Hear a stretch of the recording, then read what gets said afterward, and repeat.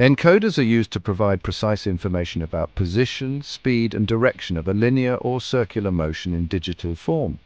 Encoders convert motion to an electrical signal that can be read by some type of control device in a motion control system, such as a counter or PLC. A control device can use this information to send a command for a particular function. Encoders may produce either incremental or absolute signals. Absolute encoders contain more components to ensure higher resolution, but are costlier than the incremental one. Cost and application defines the selection of type. Let's look into two types of encoders: rotary and linear encoders. Rotary encoders measure the rotation of shafts or wheels often found in motors or gears. They may contain shafts or can be directly mounted on top of a motor.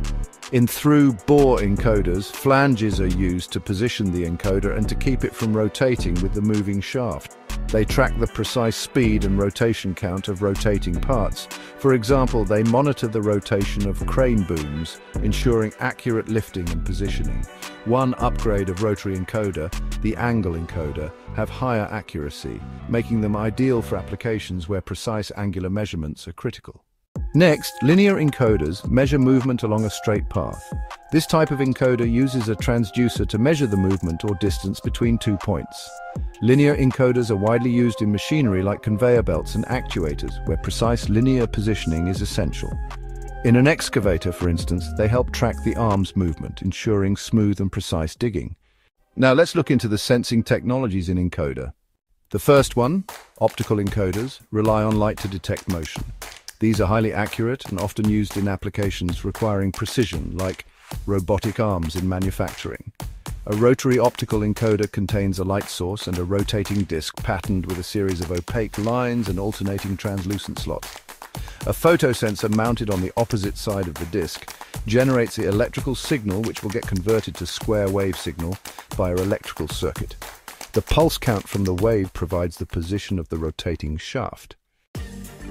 For harsh environments, magnetic encoders are the preferred choice.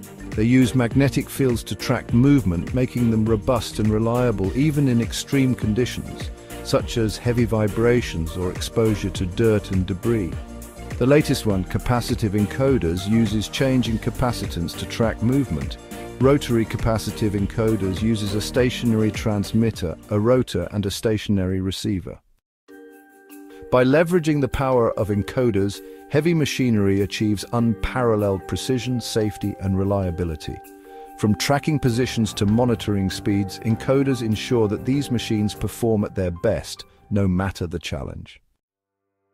That's all on encoders today. Please subscribe my channel if you don't want to regret searching for similar kind of informative videos.